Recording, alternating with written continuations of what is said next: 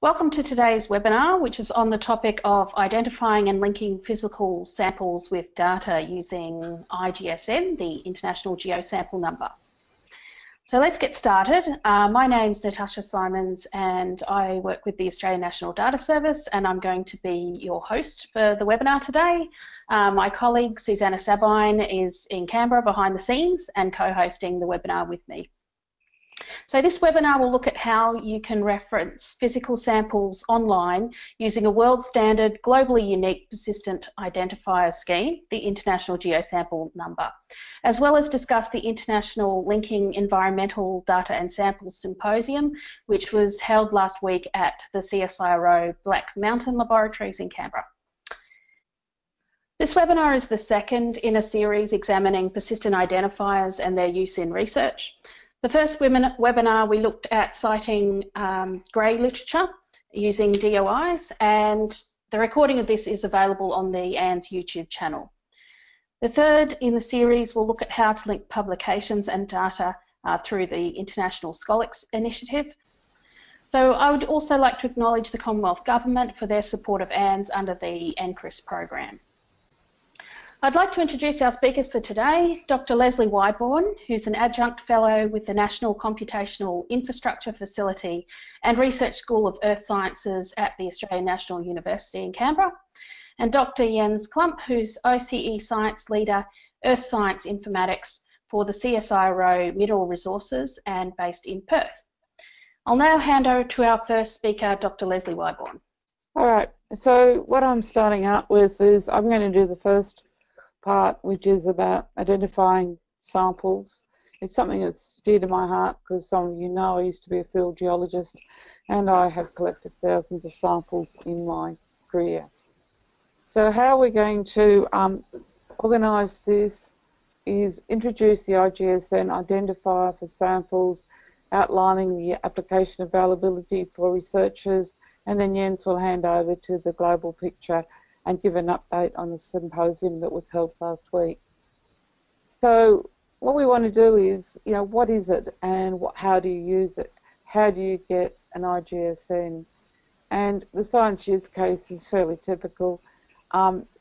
Samples are the first class output of scientific research, in my opinion.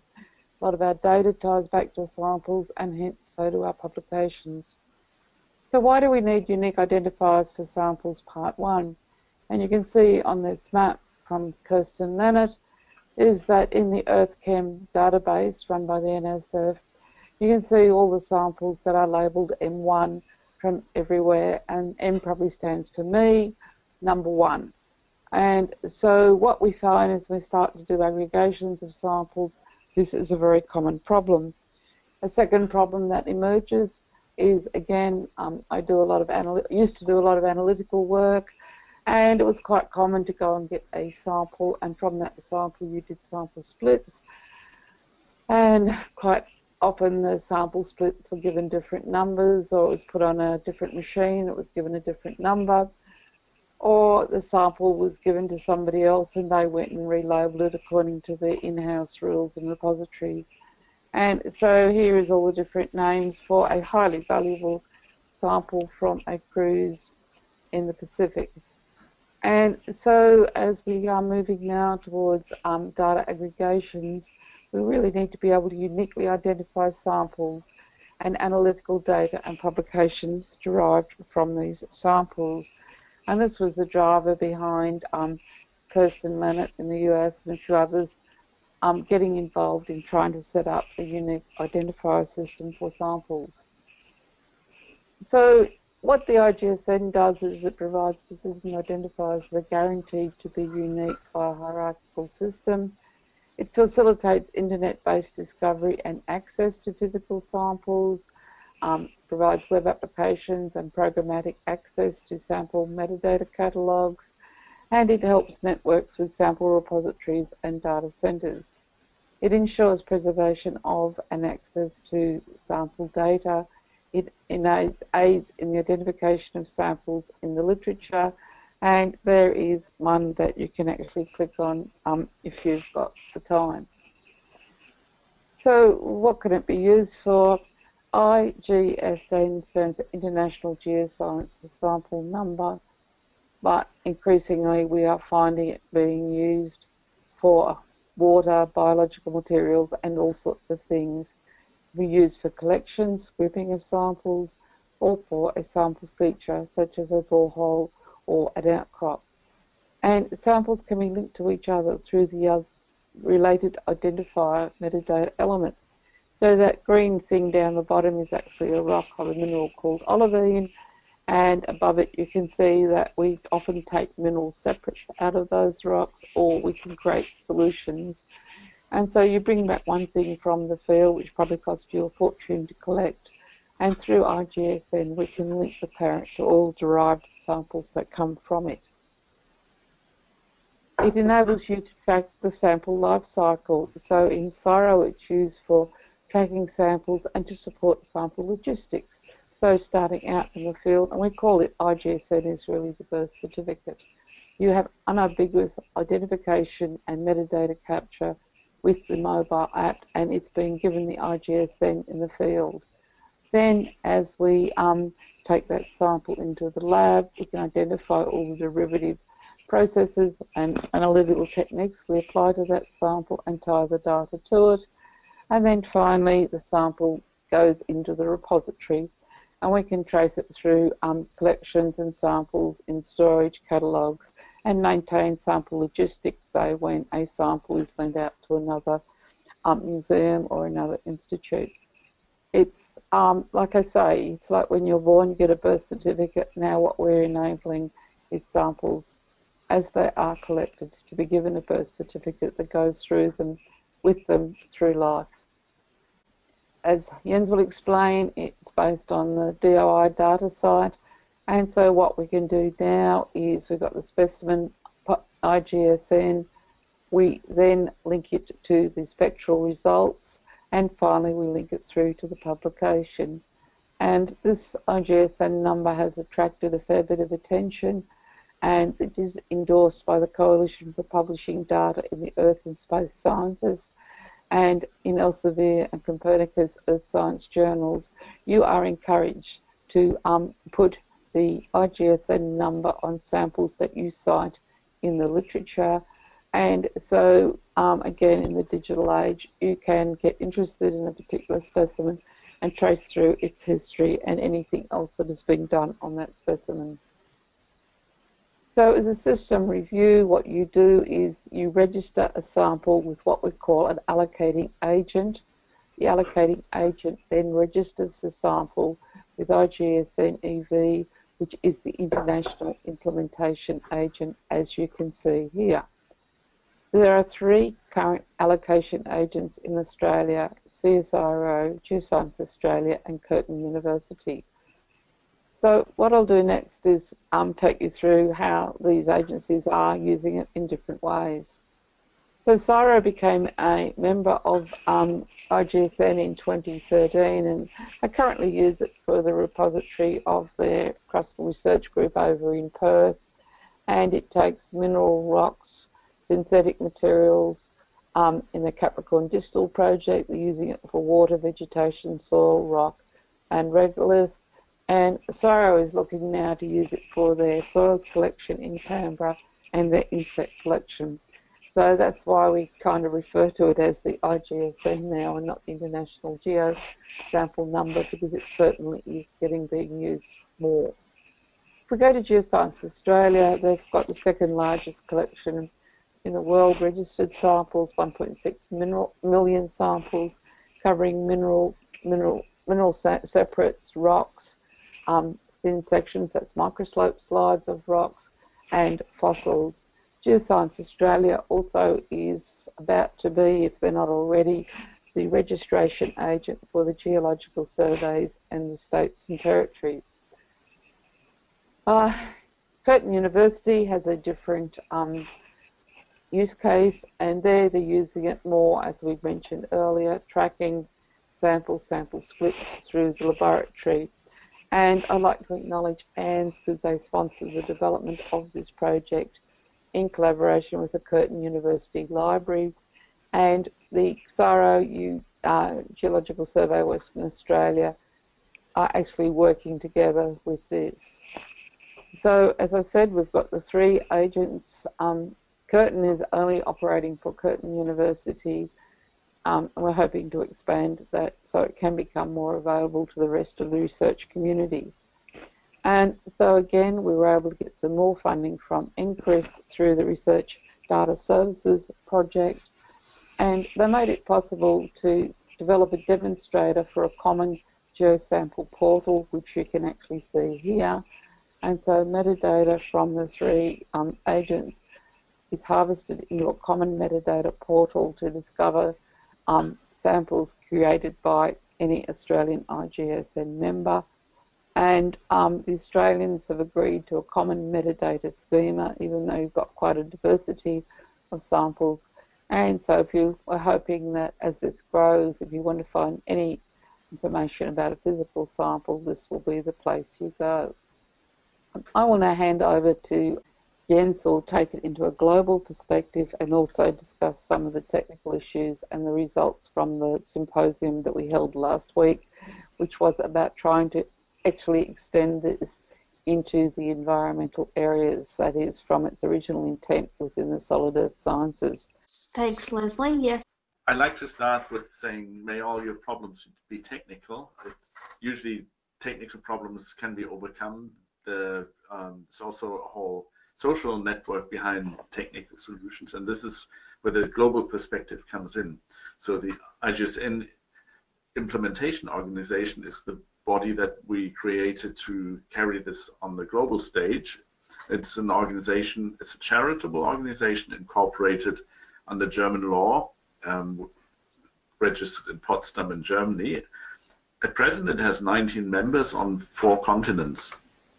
The governance model Lesley already mentioned is a so-called hierarchical model, hierarchical delegation. You can think of it in the way that you assign IP numbers in the internet, in the network. And the IGSN identifiers themselves are registered through the IGSN agents.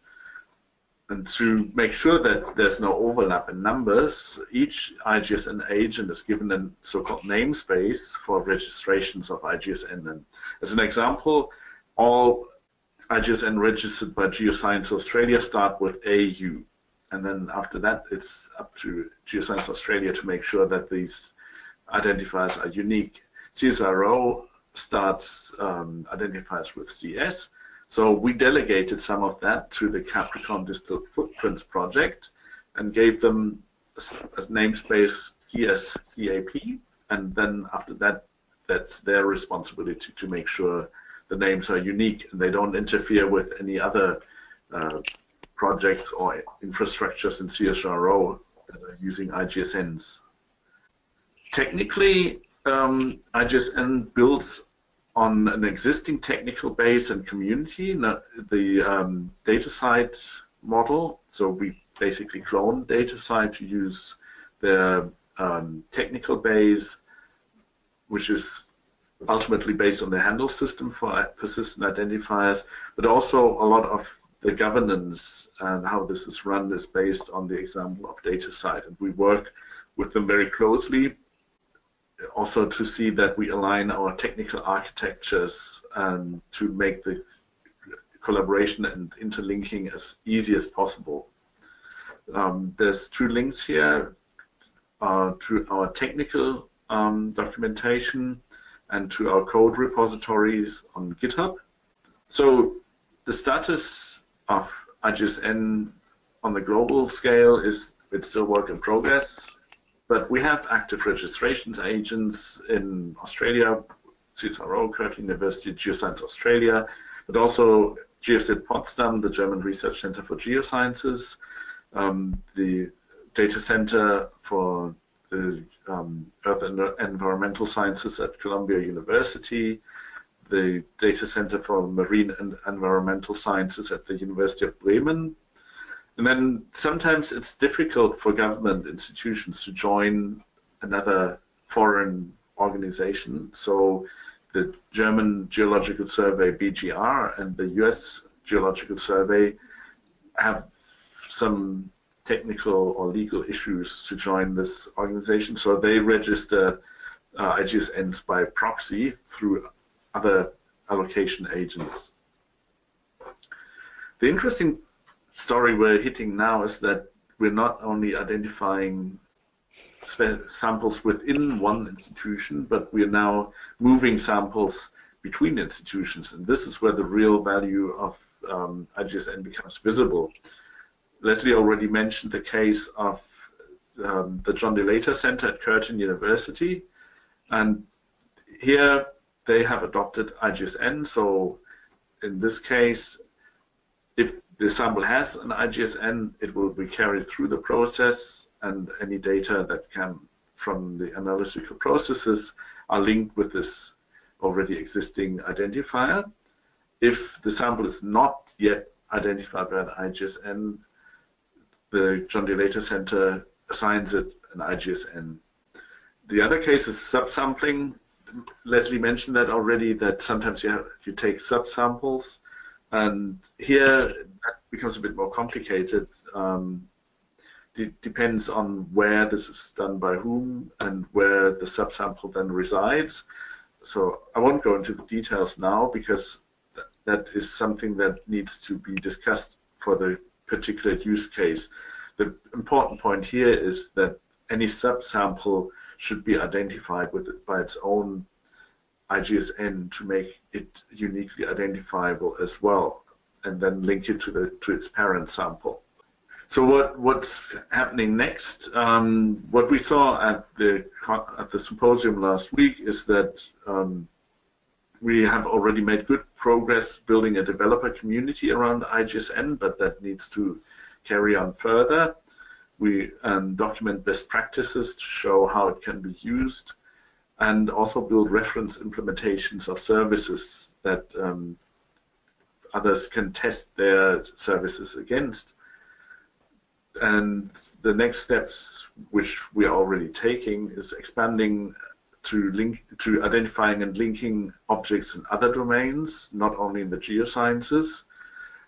But ultimately what we want to see is that other domains start reusing the IGSN technology. So maybe not IGSN in the strict sense through the existing organization, but as we copy DataCite, other domains might copy IGSN as technology and governance model for persistent identifiers in their specific domain.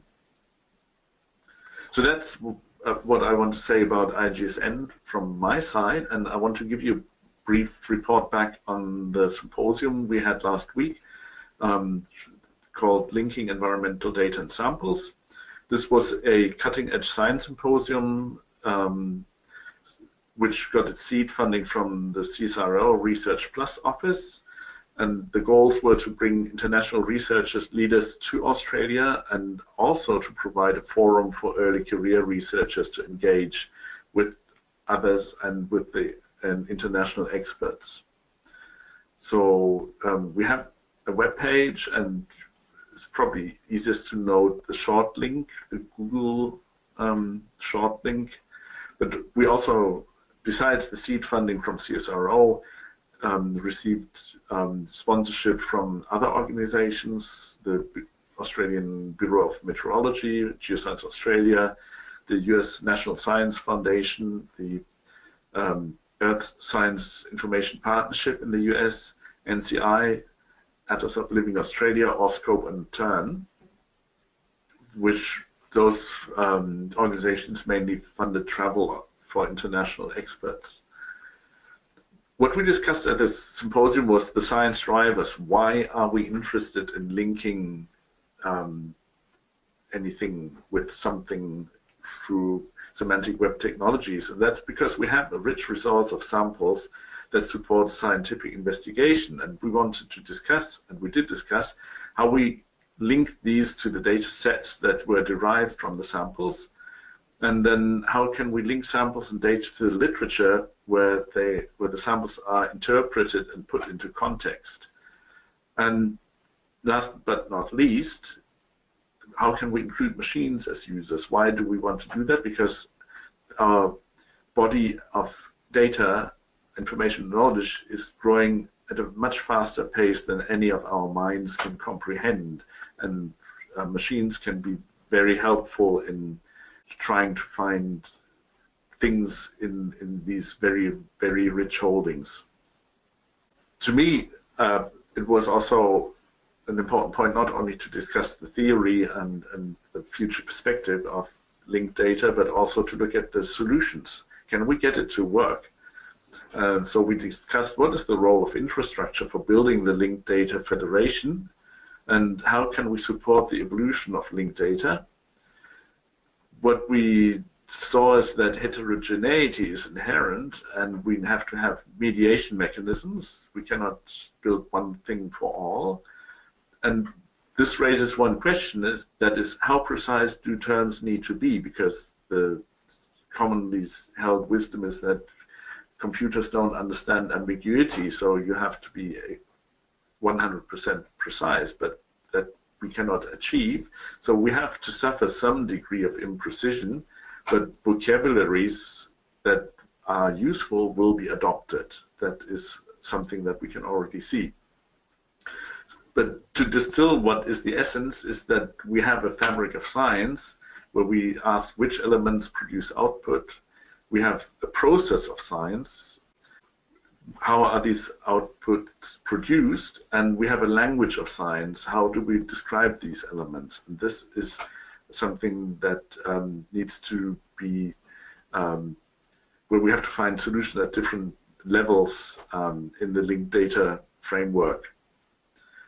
As I mentioned at the start of my part of this presentation, there are social and community factors to get things like this working. And Paul Box from CSIRO, Land and Water, said that the greatest organizational effectiveness is achieved when technology systems fit social systems. So it's not that you build it and they will come, but it has to support the processes that already exist that will make it more likely to have success.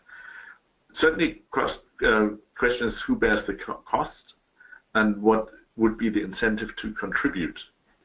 And we've been building things in this domain for a while, and so it was also very useful to discuss the fail patterns, and we identified two major fail patterns. The one is the anti-life of Brian pattern, that I am different, so that's why I have to do things differently. That can lead to failure. And the other one is the too big to fail pattern, where something should have ended long ago, but we've invested too many resources, and so everybody is embarrassed to pull the plug.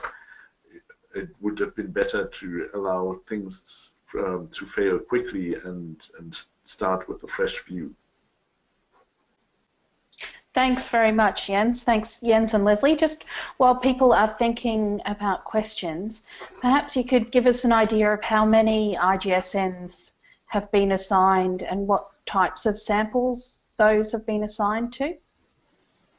So in the global total, we're approaching 6 million IGSNs. Most of those are geological materials, but we also have an increasing number of water, plant materials, soils, and also places. Like a borehole is not an object, it's something else. But since the material that's coming from a borehole is very tightly coupled to that feature, we also identify that feature. Okay, researchers are generally a bit more familiar with DOIs. Can you put forward a few arguments that you would put to researchers about why they would select an IGSN over a DOI? The reason, there's one historical reason that when we decided to go for a global system a couple of years back, that was before DataCite existed, and TIB Hannover was running the show. They pushed us back and said it is a really great idea, but it's out of scope. So we went our own way, and in that we discovered that there are specific governance issues in how we create these identifiers and a resolving mechanism and what metadata we use that are quite specific and not well covered by the more bibliographic world of DOI. But DOI data side are changing. They're changing the business model. They're changing the way things are run. So we are in a conversation, and let's see how things develop in future. The systems are technically compatible, so maybe we will merge one day. Okay, so watch this space. There's a question from Josh Brown. Other than the international legal issues, what barriers are there to IGSNs being adopted? The legal issues are actually a very specific problem to government institutions that cannot easily join foreign organizations. The main problem to adoption is that it needs to be introduced into workflows, and so that changes how people work, and that is, in my view, the main barrier to adoption. That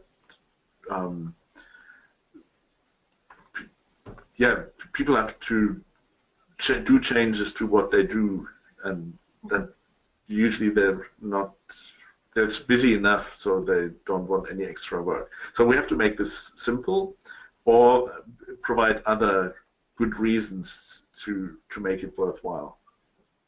Another issue too is that if you've got an organization that's fairly well set up and has an internal system that guarantees unique identifiers, then if your organization registers, it is a reasonably simple process.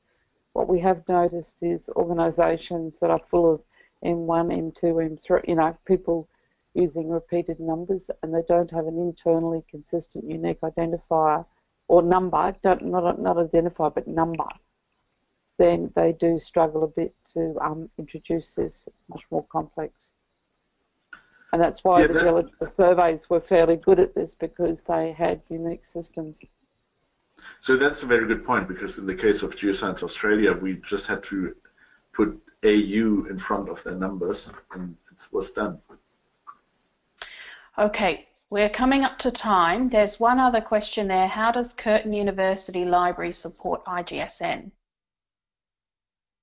His name's Matthias. Oh, I've forgotten it. Somebody help me. Matthias. Yeah.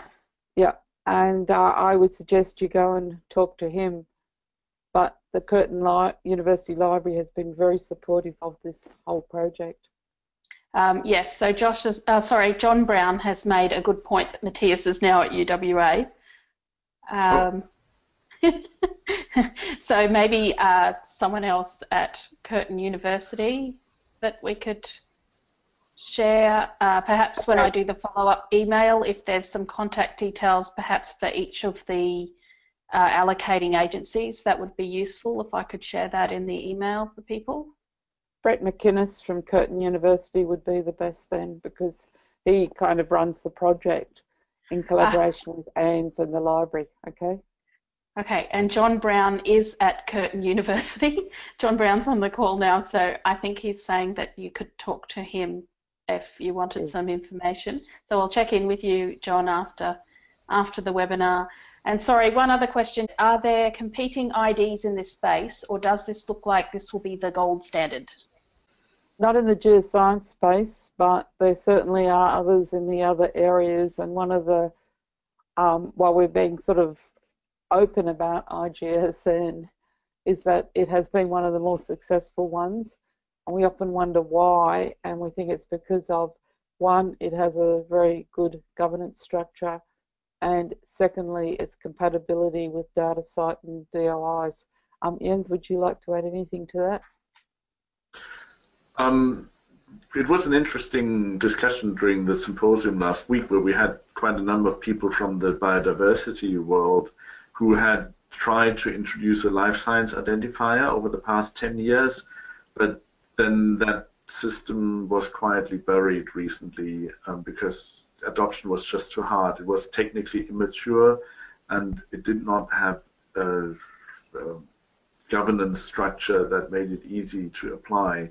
So the biodiversity world is now discussing how to proceed. Mm-hmm. And there may be more information about IGSNs published shortly too, we hope, Jens?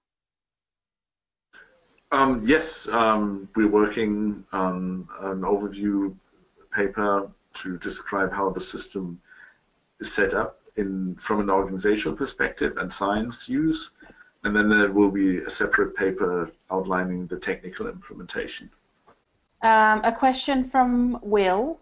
Can this system be used for samples that are not able to appear, I think it's supposed to be in a public catalogue?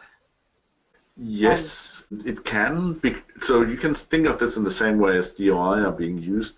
When you resolve a DOI, it doesn't always get you to the object that you are, like in a paper. Most papers are not publicly accessible. You have to have a subscription.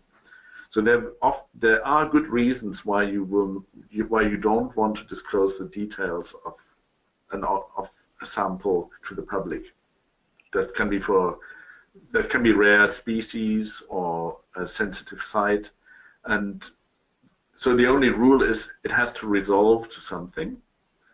But what you want to disclose is up to your discretion. Lesley, do you have anything to add to that?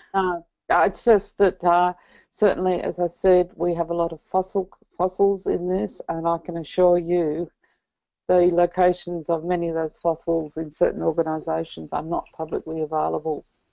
But you do know there, say, has been a fossil collected from Alice Springs, but only certain people who are qualified will get what that specific location is. So the system does definitely have safeguards around that. Okay. Oh, the only other thing I wanted to add is, maybe of interest to people listening, is that it's not just for land-based specimens. In the US, it is widely used for the ocean drilling program and for marine samples as well.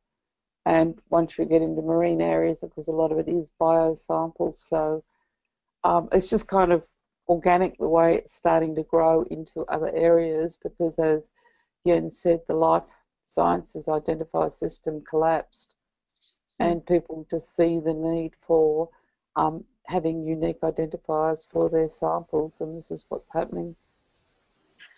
So related to that, the next questions, are you aware of anything similar for pathology specimens? I'm not. Jens, what about you? I have read about identifiers for cell cultures, but I'm not aware that they have this kind of resilient resolving mechanism. And that's also, just to pass on, that's the basis of what we were doing last week, and why groups like GBIF and TADWIG are getting interested in what we've got. It's that core kernel that applies to the registration of a sample with the group in Germany, but that you can then go into a next layer out that where the metadata is more in tune with, say, a rock sample or something else, or a plant sample. The communities develop their own additional metadata, but it's that core component that is the bit that can be cloned for other groups if they so want to. Okay, well that brings us to the end of the questions. So thanks everyone for attending today's webinar, and thanks very much to Jens and Lesley for their time in sharing that. There was a lot of good discussion, a lot of interest around IGSNs, which I think we'll have to follow up through the email after the webinar. And as I mentioned earlier, this is actually a series on persistent identifiers, and the third one is on linking publications and data. So you can find out about that, the webinar series, through the ANS website or subscribing to ANS News. So thanks for coming, everybody, and bye. Well, thank you very much for having us. Thank you. Yeah.